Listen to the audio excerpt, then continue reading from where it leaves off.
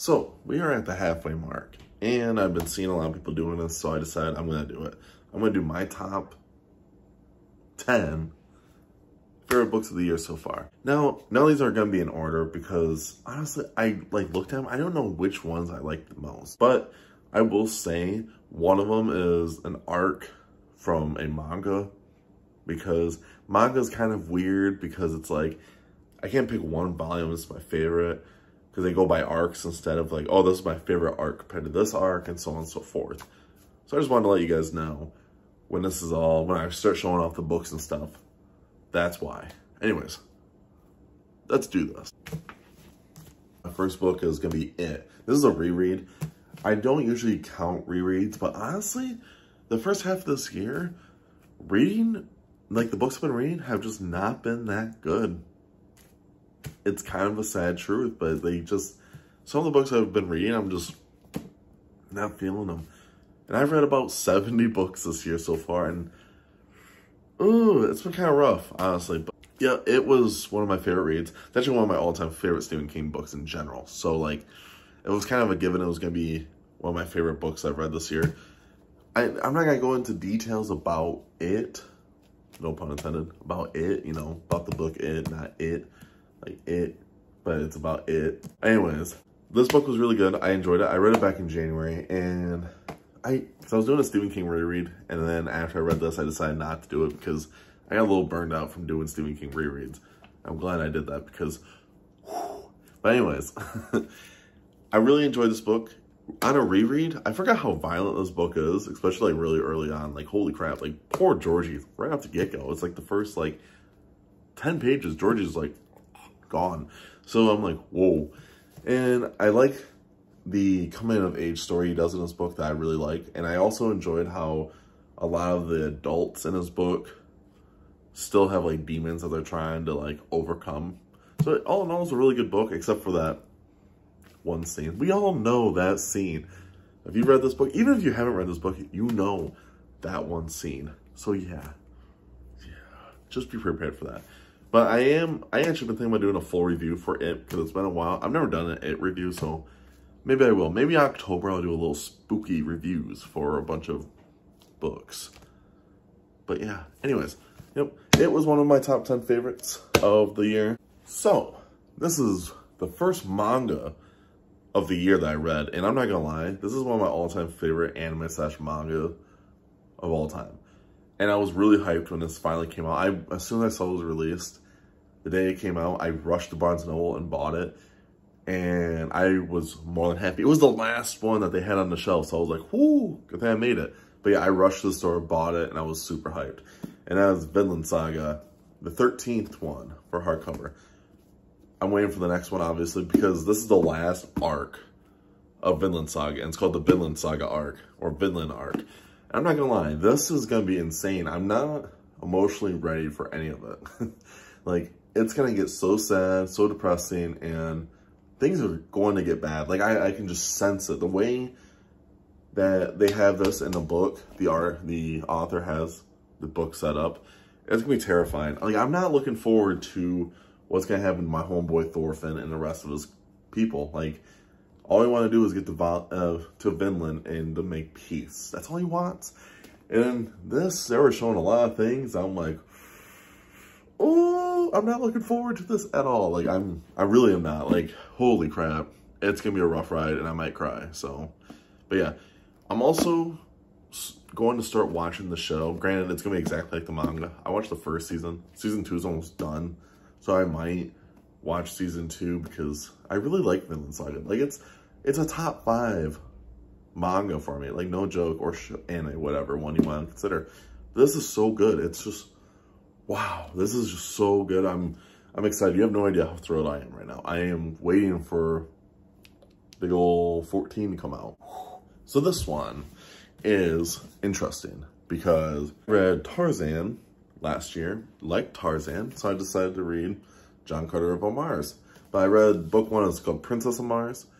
Now, Edgar Rice Burroughs, all of his books are pretty short, and that's what I kind of like. They're all like under 200 pages. So I read Princess of Mars in a day. Pretty quick read. It was a lot of fun to read. It was was interesting because there's a lot of like old tongue stuff because it came in like the 1900s, which is fine, didn't bother me. But this book in general was a lot of fun, and this is has all 5 of the books in it. So I decided I will be reading book 2 through book 5 eventually. It's just gonna take some time because I don't know, I got a lot of books to read, and if I have time and like palate cleansers, I'm really feeling a sci-fi book, I'm gonna read book 2, especially because I don't read a lot of sci-fi. I would like to read at least a couple sci-fi books. I have like a list of books, and I'm gonna tell you guys what it is eventually. I'm just slowly making it, double checking these are like the ones to read. But yeah, honestly, Princess of Tomorrow is pretty good. I don't really know what to say without saying spoilers, but it was an enjoyable book, honestly. I had nothing else to complain about it. I gave it a 5 stars, so yeah, that's why it's one of my favorites of the year. Dragon Mage. I actually just finished this book, and I really enjoyed it. This was easily one of my favorite reads of the year. It's my first self-pub book that is one of my favorites of the year. And this boy is thick. Like, you can, like, break down walls with this bad boy. But this book was a really fun read. I enjoyed the magic system. I actually enjoyed the characters a lot. And with me, the story could be all right, but as long as the characters are good and can carry the story, I'm cool with it. And this book did that. And I was more than happy with reading this book. And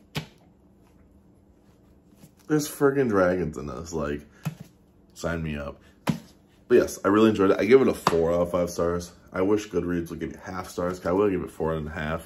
4.5 out of 5 stars because there was a little bit of slow pace parts.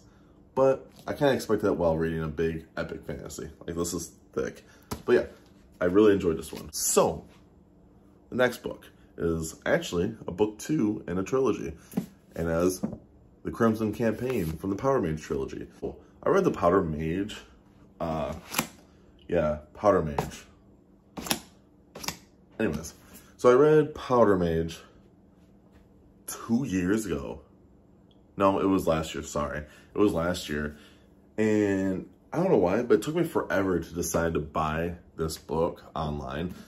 Because every time I would go to a bookstore, they would have the first book and then the third book. And I'm like, why? Why do you have just, where's the second book? So I finally just gave in and bought, obviously, the second book. And then I read it, binged it, really enjoyed it.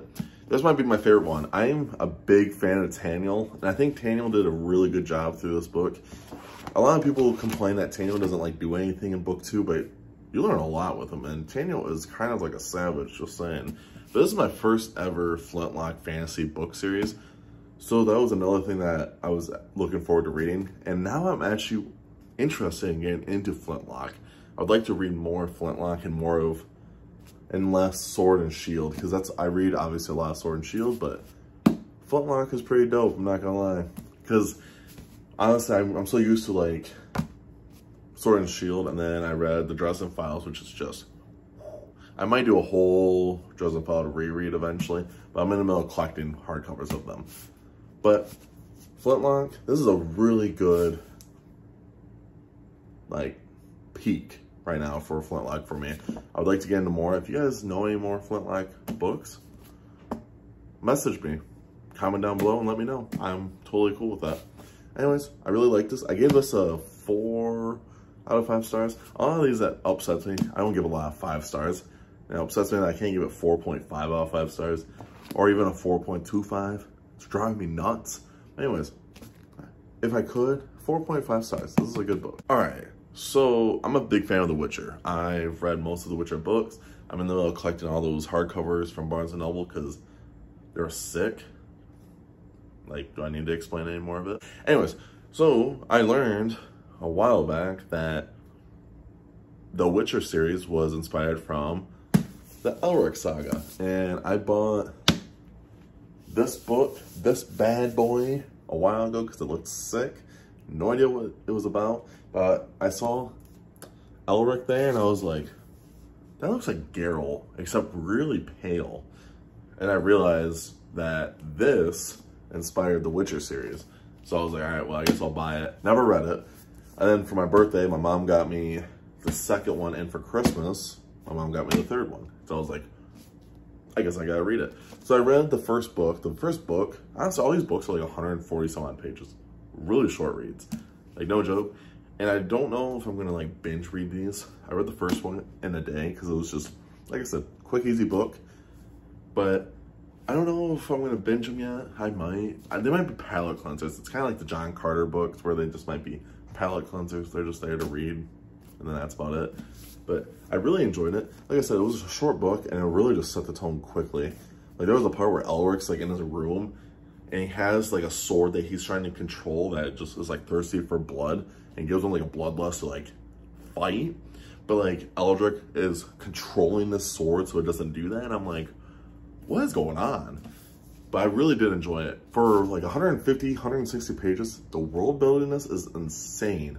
For just, like I said, for how short this book is. The world building is just nuts. And that's kind of all you need. But yeah, I gave this a 4 out of 5 stars. Fun read. Alright, so I read Funhouse by Dean Koontz.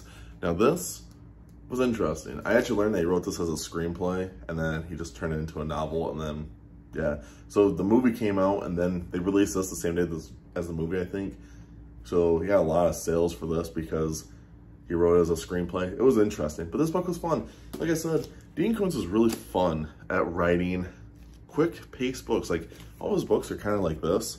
And, you know, pretty large print, honestly, for this book. But this book was kind of weird because it's, like, sets off right at the beginning where this lady, like, thinks she has like a monster baby, and she literally kills this baby, and this baby is like evil. Like, I'm like, what is going on? This man is nuts. And then it just like the guy who she's married to tells her like, one day I'm gonna kill your kids. You won't know, but I'm gonna kill them to make you feel the same pain. And I'm like, what in God's name is going on? But it was such a quick read. I mean, it's like 300 pages, so I breezed through it. I read it in like 2 days because it was so fast-paced. It was so good. And the whole time I was like, what is going on here? So, yeah, I did enjoy this. I gave this a 4 out of 5 stars. Most of my books here are 4 out of 5 stars or 4.5 out of 5 stars. Like I said, only one of them was 5 stars, and that was Vinland Saga because I love Vinland Saga. But, yes, this was a good book. I recommend everyone to check this out because, wow, fun read. Dean Koontz in general is just a fun author. He's a good author. I recommend everyone to go check him out. This book is interesting because it's like, I have a love-hate relationship with this series so far. And I've read 2 of the books. I'm about to read the 3rd book next month. Well, the 5th book. So this is the 3rd book, and as Dragon Reborn. I didn't mind this book. I didn't. It's actually my lowest rated one out of all 10 of them. The books I'm reading currently that I've liked this year. Because honestly, like I said, my reading this year has not been the greatest, and I'm kind of upset with that. But Dragon Reborn is, I don't know how I feel about it still. I gave it a 3.75 out of 5, and I just was not feeling this book that much. It's just, the ending, Jordan's endings don't feel that satisfying. This book did not satisfy me for the ending. Like, I'm reading 800 pages, and I just didn't feel a whole lot. I don't actually remember what happened at the end.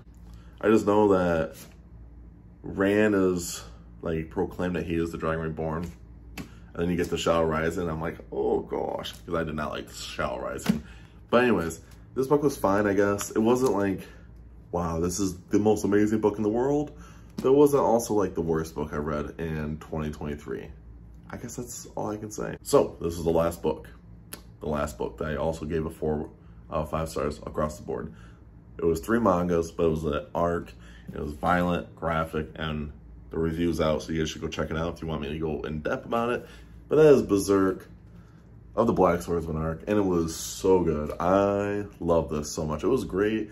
Really set the tone of how messed up the world is, and you have so many questions about Guts. I had so many questions. I'm like, Guts, why are you the way that you are? Why do you hate people? Why do you not like getting touched? Why do you have a beef with this guy named Griffith? And now I am slowly learning about all this, and I'm like, damn, I'm sorry, Guts. I'm sorry I ever questioned you. And it really just pains me as someone reading poor Guts. Like, I'm in the middle of Golden Age, and Golden Age is just insane. Like, I cannot wait to get to, like, the ending of it, and then I can just spiel to you guys about the Golden Age, and I'm hyped. But yes, so far, this was an awesome start. It's like, it was fast-paced, a lot of action, a lot of demons. You get to see Guts after the Golden Age of what was going on, and you're like, and I'm scared because like in Golden Age, you're like learning a bunch of stuff, and you're like, what happened to everyone to get you to here? That's all I'm trying to wonder. And I am so not looking forward to it. But that is my top 10 favorite books of 2023 so far. The halfway mark. Hopefully in December, not all these books are going to be on there. I'm assuming they might not be, because just saying, Golden Age is going to be way better than the Black Swordsman arc. But I can't pick just the arc, or maybe I will. Who knows? We'll see. But yes, so far, all these books I have enjoyed. Like I said, the lowest one was Dragon Reborn at 3.75 out of 5. And the highest one was Vinland Saga, because Vinland Saga is just peak right now for me. So I am more than excited to get into deeper of the worlds of the books I am reading in the second half of the year. So far, the second half of the year, how my books are all slated, I think the second half of the year will be a better year. So that means a lot of these books that are on this list so far might not be on it at the end of the year. Anyways, thank you for making it this far in the video. Make sure you guys like, comment, subscribe, and check out all my links down below. I would appreciate all of that. And of course, make sure you guys stay safe, stay hungry, and tell someone you love them. I'll see you guys in the next video. See ya.